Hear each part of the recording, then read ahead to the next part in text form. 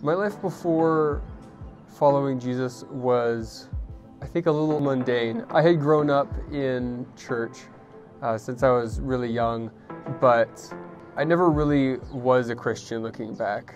My actions didn't really show it, and I had some sin in my life that I really couldn't get a grip on, and it was really preventing me from living the way God would want me to live. I never really lived out what the Bible really teaches.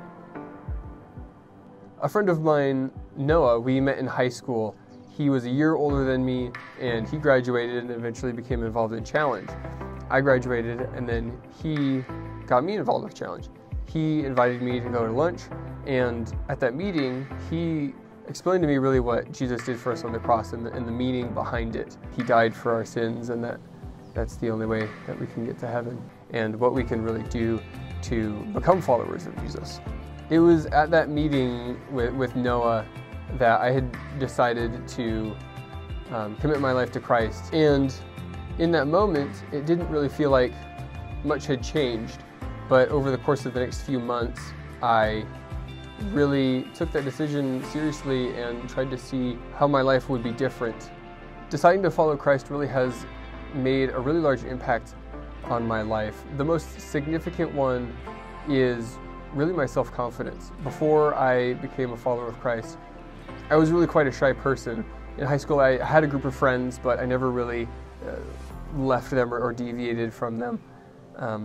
But being a follower of Christ has really changed my perspective on sharing the gospel with others, in that people's need for the gospel is much more significant than my fear of having an awkward conversation with somebody.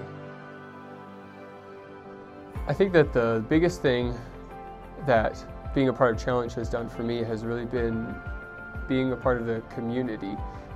It's really helpful to know that there are a group of friends that I can go to when I'm dealing with something. There are people that I can trust. They understand what I'm going through. They know it's totally normal to be dealing with some of these things, and they give me advice on how to deal with them.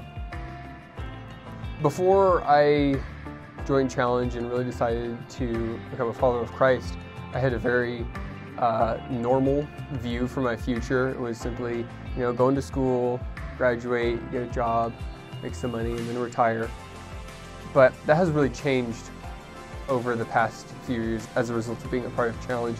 Now I really want to help people to understand what Jesus did for them on the cross, and to really help them understand the potential that Jesus has for their lives, and just how much he wants to use them in other people's lives.